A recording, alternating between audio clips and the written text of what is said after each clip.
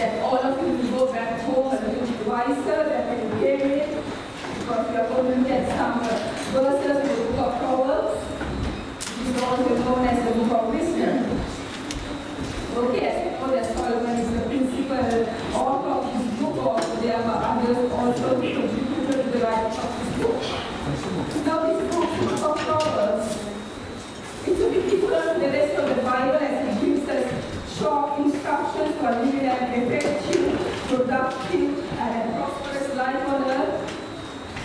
And it instructs people. It's a part of wisdom and addresses almost every situation or almost any circumstance that we may face in life. And it shows us how to attain practical righteousness, and that is by living our lives under the authority and the direction of God. And how do we apply these teachings to our lives? We simply read it, commit it to our hearts, and then live it. Because the teachings in the book of Proverbs is very practical and also very proper. This morning I'm sure you believe that we are not going to look at the entire book of Proverbs, but we are just going to focus on one particular topic. And if you have let us turn in the Bible to Proverbs chapter 10, verses 19 to 21. Proverbs 10, 19 to 21. And it says, when words are many, transgression is not lacking. In other words, when we talk too much, it's easy to fall into sin. But whoever restrains his lips is prudent or wise. The tongue of the righteous is choice silver, the heart of the wicked is of little worth. The lips of the righteous feed many, in other words, it nurtures many. But fools, they die for lack of sense. So this morning my message is focused on speech, or how we use our words to communicate. And if you want a title for this, I would say it will be choose your words wisely. Choose your words wisely. Now speech, or the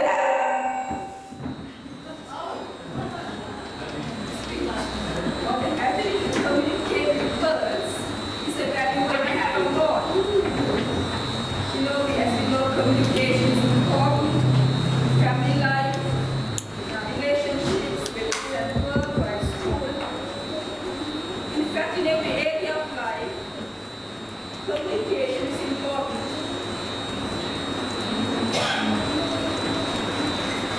And even those with some sort of a speech impediments, they still are able to communicate. And it is the same in our Christian service and ministry as well. No matter where you serve in the church, communication and verbal communication in particular is very, very important. So our words are important, and probably that's why one of the wisest men who lived, King Solomon, he wrote a lot about our speech, about how to use our words. And by the way, we know why Solomon was so wise, isn't it? Because he had so many wives to tell him what to do, to give him instructions, to advise him, and even to tell him what to think. And that's what wives are for. But obviously he could not handle so much of wisdom coming his way, so many wives, and he messed up big time. And that's why now God commands you, men, to have just one wife, because that is more than enough wisdom for all your lifetime. Okay? Speaking of wisdom, it is said that gray hair is a sign of wisdom. Yes. Yes. And if you see my husband, he's almost fully gray. And the reason that he does not color his hair is not because there's not much color, rather because he wants to make a statement of wisdom. A man of wisdom with gray hair. And being his only wife, of course, I humbly take credit for all that wisdom. So the point is, one wife is enough to give you all the wisdom you need, okay, husbands? Back to my message. You know, these days we hear a lot about freedom of speech, isn't it? But do you realize that speech is a reason for many problems? We say the wrong thing at the wrong time, or the right thing to the wrong person, or we say it in the wrong way. And sometimes we face problems and difficulties because we do not say what we need to say. And Solomon rightly said that death and life is the power of the tongue. Proverbs 18:21. Of course, it's not speaking about physical life and physical death, but the tongue has the power to destroy or to build.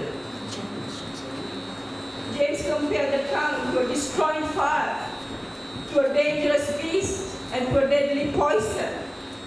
James chapter 3, 5-8. Actually, our ability to communicate is a gift from God. Those of you who have children will remember the first word that the little child spoke. He was so proud and so taken up and so excited about it. And when your child was able to string a few words together and make a sentence, you were ecstatic, weren't you? The ability to speak seems to come naturally, and that's why we take it for granted. We do not even consider that speech is a gift from God or a miracle from God. You know, professor by the name of Professor Pinker, he made this observation. He said, speaking is not something you actually learn like you learn to read the time and so on. Rather, it is a distinct piece of the biological makeup of our brains. It's a distinct piece of the biological makeup of our brains. In other words, it was our Creator's design to make us communicators. God designed us to be those who can communicate because we are made in the image of God, who is a God who communicates. Amen? And so we have this ability, this wonderful ability to be able to communicate. If you think about it, Adam and Eve, you know, when God first created Adam, I'm sure he gave some instructions to him, or the Bible says he gave instructions about how to live in the Garden of Eden. And he understood. They communicated. And obviously Adam, he communicated this to Eve as well. So they also, even then, they were able to communicate and understand one another. And we know that God, Adam and Eve, they fellowshiped together. You know, they had conversations together. And it was a good thing. But then we see how this thing that was meant for good was used to destroy as well. When Satan used words to tempt Eve, to cause her to doubt, to cause suspicion in her mind, to cause pride to set in. And Eve, having been deceived, she must have used words to communicate this to Adam, to convince Adam, to persuade Adam to disobey God. So this wonderful gift of communication was used for good as well as for evil. And it is the same today as well. Our words can be used for good or it can be used for evil. James wrote in his epistle in chapter 3, out of the same mouth proceeds blessings and curses. And he says, brethren, this should not be so. Words can have a tremendous effect on people's lives. One poor lie can destroy a person's life. One malicious gossip can blemish a person's reputation or even ruin his life. We know how friendships, how relationships, and even marriages have been affected because of false, malicious talk.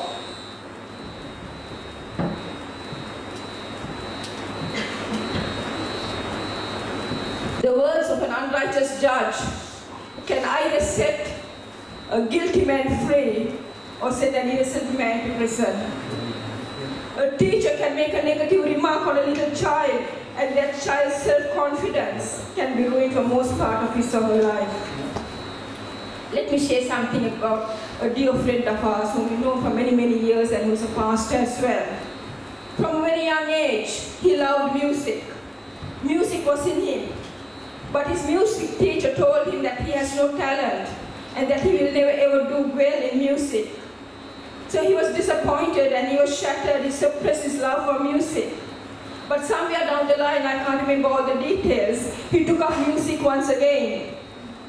And today, he's one of the best musicians we have ever met.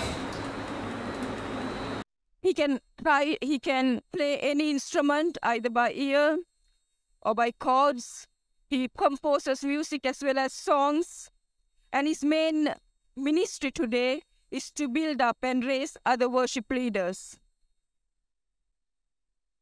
One careless word from a teacher could have destroyed all that or robbed him of God's plans and purposes for him.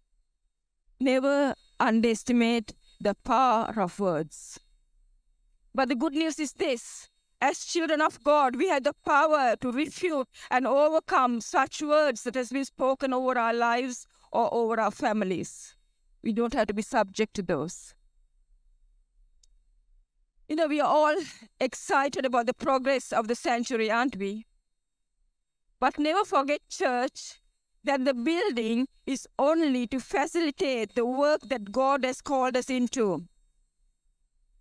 And each of you here, each of you, if you call FOLOMI your family, your spiritual family, then each one of you, all of you are called into this work. And this work will obviously involve people. It's not just God and you, it's people. Ministering to people, ministering God's love to people in various practical ways. And how we use our words will affect and influence our ministry. Because speaking is a vital part of any Christian ministry, communication in any form. So today's message is very basic, it's very practical, but I believe it is very, very important.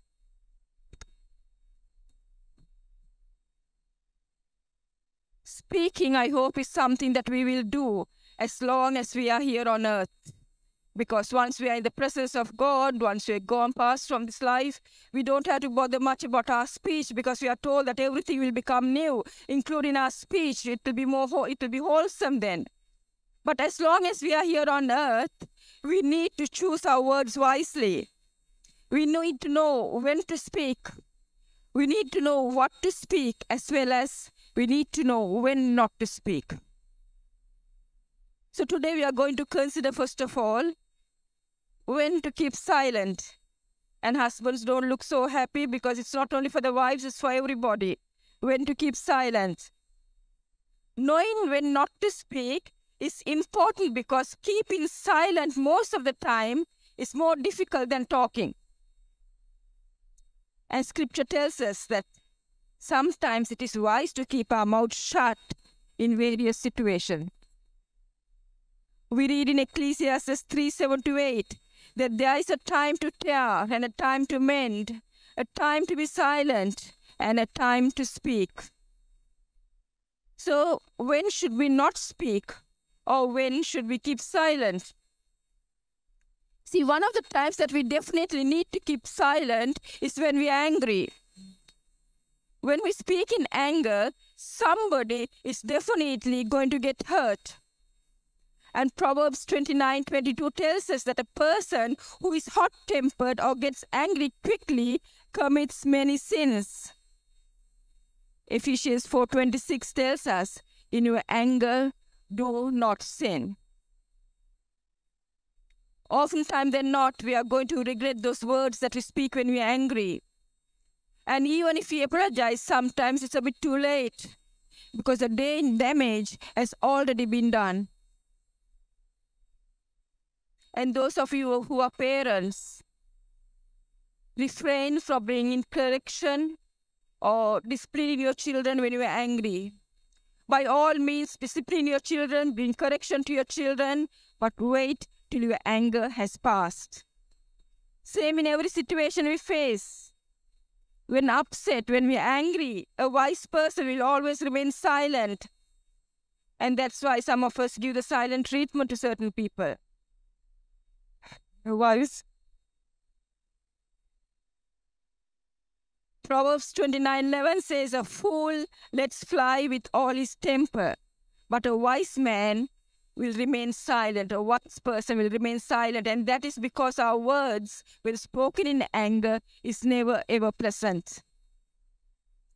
Another reason why people's words are unpleasant is because they carry anger in their hearts. They have failed to release forgiveness towards those who have even hurt us. Like today we heard that testimony.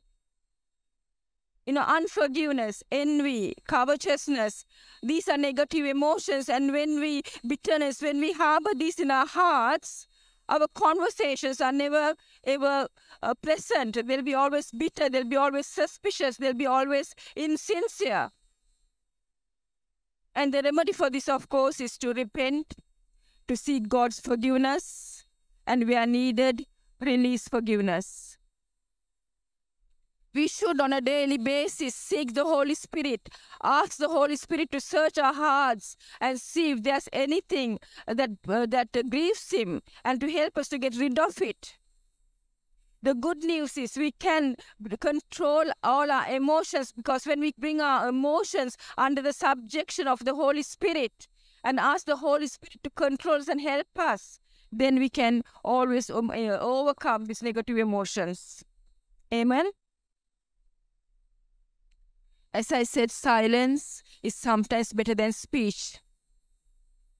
There are many times that we need to keep silent apart from when we're angry. For example, if we don't know the answers, it's better to keep silent. When we don't know facts, it's better to keep silent. It is not necessary to state our opinion on every subject, to have the last word all the time in every argument, to demand our way in every discussion that we have, to defend ourselves from every criticism. Sometimes we just need to keep our thoughts and words to ourselves. It's a wiser thing to do. So the Bible tells us when to keep silent or when not to speak. But it also instructs us what not to speak. And that is because many times words can be used as weapons to hurt people, to harm people. So firstly, we do not speak about another person's sins or their weaknesses or their mistakes in order to expose them. Proverbs 17:9 says, whoever would foster love covers over an offense, but whoever repeats the matter separates close friends. And the New Testament tells us that love covers a multitude of sins. What this means is we do not expose the other person's sin to another person by speaking about it. Cover an offense does not mean we ignore sin or cover it up. Rather, in love, we try and restore that person, but we do not speak about it to others. Of course, there will be times that we may have to discuss it with a senior pastor or a leader. For example, if I know of a sin situation within a person's life in this church, and I know it's harming that person or harming the others around them, I may have to bring it to Pastor Maria to see how we can restore this person and protect the rest. And church, I would say that that is the only reason that we would discuss such issues, and not to each and everyone, but somebody who's senior and spiritually mature. And all the time I would say your senior pastor. We may not call ourselves or see ourselves as gossips, but the moment we pass on a negative information about one person to another, that is gossip. And this is something the Bible asks us to refrain from. Next, what we should not speak is untruths. Or to put it simply, we should not lie. But we do lie, isn't it? Like Kobe reminded us reminded us last week. So we are not surprised. I'm sure we have all lied, or we do lie, whether it's often, whether it's rarely, whether it's intentionally, or it's not really intentionally. We people lie. Purposefully omitting certain information where it is required, like when we have to fill out forms and so on. When we omit information, when we have to give them, that is a form of lying. Little white lies to get some extra benefits, to get a job. These are all lying. Are we always 100% honest all the time? If not, we need to repent and we need to confess. Our subtle lying, our little white lies, they may not directly hurt somebody, but you know what? The Bible says that lying lips are an abomination to the Lord. And that is because as image bearers of God, we cannot live a life that is contrary to His character.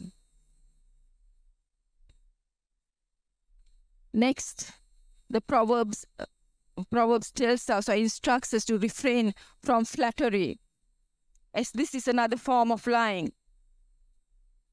Proverbs 26:28, a lying tongue hates those it hurts, and a flattering mouth works ruin. And in Psalm 12:2-3 it says, neighbors lie to each other, speaking with flattering lips and deceitful hearts. So flattery that is meant to harm or intentionally pass on untruths, that kind of flattery comes from a deceptive heart.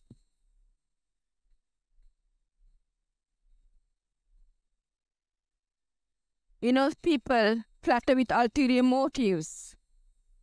Flattery can be like, saccharine, this artificial sugar. As soon as you take it into your mouth, it's sweet. But then later on, it leaves a bitter taste in your mouth.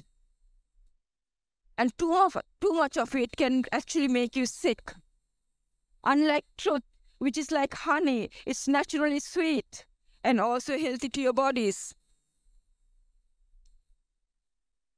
So Proverbs 29:5-6 says that a person who flatters his neighbor is spreading a net for him to step into, meaning our flattering will not always be helpful to people. Because flattery can set a trap for people, meaning we can give them false information about themselves, make them think something wrong about themselves that could make them fall into a trap. When we think something that is not really about ourselves, we can do things in our own strength and then we can fall into a trap.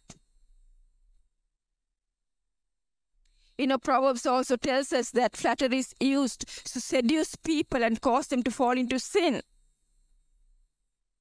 Satan, he flattered Eve when he said, you shall be like God, in Genesis 3:5. In other words, he was inclined to Eve that she and Adam had some power within themselves to do something that would make them be like God. And we know what it ended up. Satan's lies or his flattery caused them to stumble and be separated from God. And the consequence of which we are still facing, isn't it? Even today, there are so many false teachers who teach their congregation that they are like God, that they are equal to God, they have the same power as God.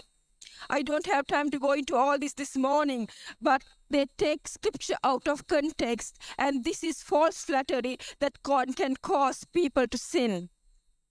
Yes, God has given us the power and authority to do things in His will, according to His will, and when He wills.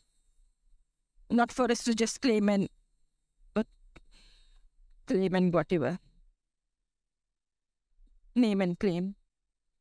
There is none that can be ever compared to God.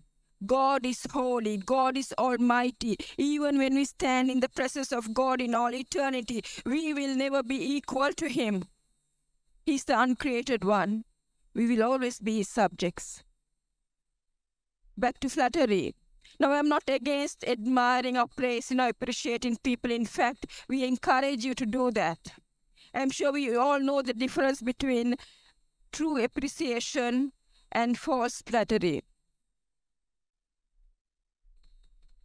I'm not asking you to be overly conscious when you are admiring somebody or paying compliments for somebody. For example, you go to your friend who's celebrating 50 years and you say, you still look sweet 16. This is something we say out of affection and love. You're not fooling anybody. That is called permissible exaggeration, a form of expressing your affection. Or we tell your husband, whom you've been married for over 30 years, darling, you are still as handsome as the first day I met you. Don't look a year older. That's permitted. Okay? It's an expression of our love. What the Bible warns us against is intentional flattery with ulterior motives or exaggeration to intentionally deceive or to convey something that is not true.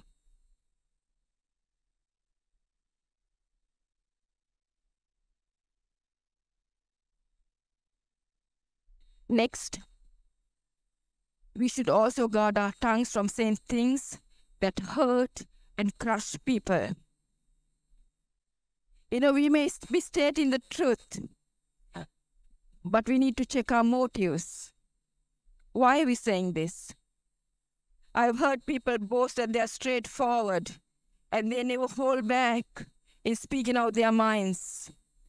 Such people can be insensitive. Someone said it's nice to talk with people who can make a point without impaling anyone on it.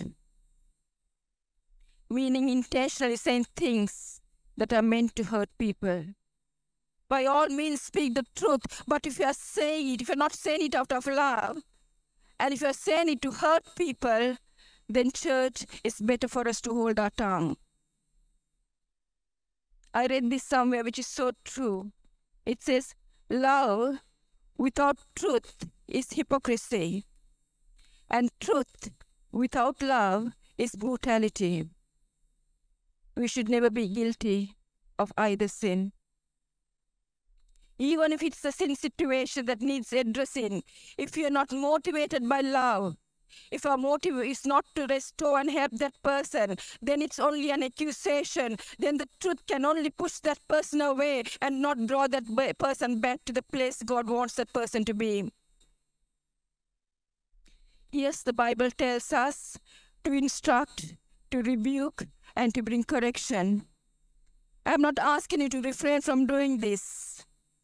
But when the truth is addressed in love and true concern with godly intentions, your words will have a healing effect and bring freedom, even if you have to address some hard truths.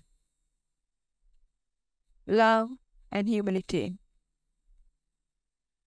Church, I want you to remember this. People who are hurting, they need to hear healing words that brings hope and encouragement, and not words that inflict even greater pain or cause them to feel rejected. Isaiah 42:3, and it's repeated again in Matthew 12:20. It says, a bruised reed he, that is God, will not break, and a smoldering wick he will not snuff out. This is the character of our loving God. It speaks of Jesus' tender, compassionate care for the weak, for the downtrodden, even towards the sinner who have messed up their lives. This is our Lord, and we are called to imitate him. Always remember this. Our words have the power to turn a healthy person into a hurting person, or to turn a hurting person into a healthy person. Choose your words wisely. Okay, we have now considered when to keep silent or when not to speak, and what not to speak. But it's not enough to keep silent, is it? God has called us to be like him, to be communicators. So what does the Bible teach us? If we are to imitate him, what should our words sound like? What should our conversations sound like? Listen to these proverbs. Pleasant words are honeycomb, sweet to the soul and healing to our bones. Proverbs 16:24. sweet to the soul and healing to the bones. Proverbs 15:4. The soothing tongue is a tree of life, means produces something that is good. Proverbs 10:11. The mouth of the righteous is a fountain of life, or it brings hope and encouragement to people's lives. Do these proverbs describe your conversation and words? A question I'm asking myself as well. Not just when we are in church, but when we are at home, when we are at work, when we are in school, wherever we are. Do these proverbs describe our conversations? In fact, we must learn to cultivate such words. We need to learn how to cultivate godly conversations. Proverbs often compare wise words to jewelry. It says, our words are like silver and gold, and so on. Proverbs 25:11 and many other scriptures. What does this mean? You see, jewelry doesn't just turn up beautiful. The craftsman must work hard to make it beautiful and attractive. Likewise with our words, they need to be carefully chosen and considered and never ever spoken carelessly. We are told that to use our words to teach and instruct in wisdom. That's the next point. How do we use our words? To teach and to instruct wisdom.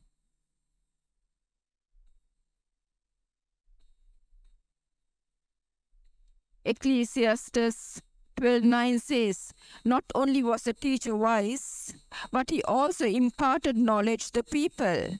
He pondered and searched out and set in order many proverbs. So if we are to instruct in wisdom, we must first of all seek wisdom, godly wisdom, and that is found in the Bible.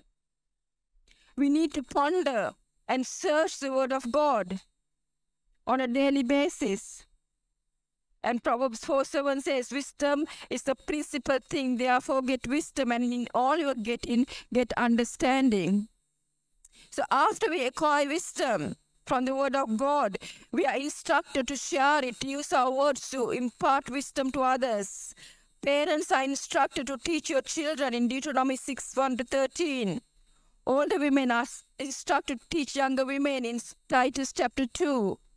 Spiritual leaders were instructed to teach other believers, 2 Timothy 2. So we need to gain wisdom and use our words to instruct others in godliness. Amen? Earlier I said that we should not use words to crush people. Rather, God wants us to use words that heal people. Proverbs often refers to a soothing tongue, which literally means a healing tongue, a tongue that brings healing, words that brings healing, that contributes to a person's emotional health. Those who suffer from the wounds of life, from insults, from slanders, from bereavement, from disappointments, from various failures, people who have messed up their lives, broken, angry, disappointed, abused. Now, this could be because of their own fault of others. However, these are the kind of people that God has called us to minister to. And Jesus said that he came for such people in Mark 2:17. And church, I want to bring a warning to you here. Most of the time, hurting people will speak hurting words. Angry people will speak angry words. Bitter people will speak bitter words. Critical people will speak critical words because they do not know Jesus. But let us not give up and be discouraged. Rather know that we can change all that because God has called us into the ministry of healing the brokenhearted, setting the captives free, bringing hope to the hopeless. We have the word of life. Use it, church, because this has the power to change any person or any situation.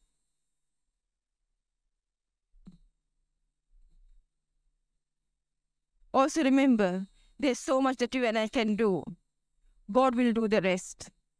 And if those that we are ministering to or counseling do not cooperate with the godly counsel, Don't be discouraged. Leave it to God. All God requires from you and me to be obedient to Him and to do what He calls us to do, and do it with love and humility. And we also called to speak up for those who have no voice. Proverbs 31, 8-9 tells us, speak up for those who cannot speak for themselves, and goes on to say, defend the rights of the poor and needy. That's why Jesus came into this world, to rescue us. When we were poor and needy, when we were helpless, when we were defenseless, when we had no hope, when we couldn't help ourselves, when we did not have a voice, Jesus came to represent us. He took our place on the cross. So whenever we can, we should speak up for those who have no voice. Look out for those who are marginalized, bullied, in need of moral support. Be there for them, speak up for them, take up their cause when it's needed and when it's possible for us to do so.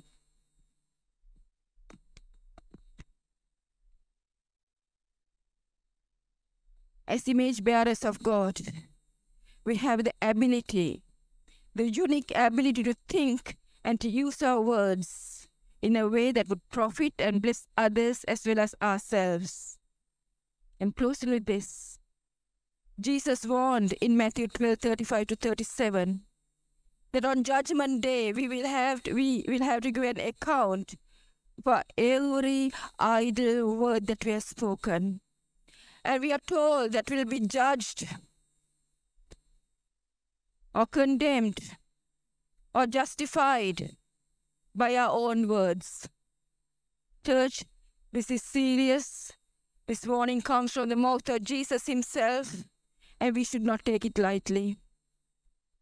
Ephesians 4:29 instructs us, let no corrupt word proceed out of your mouth, but what is good for necessary edification, that it may impart grace to the hearers.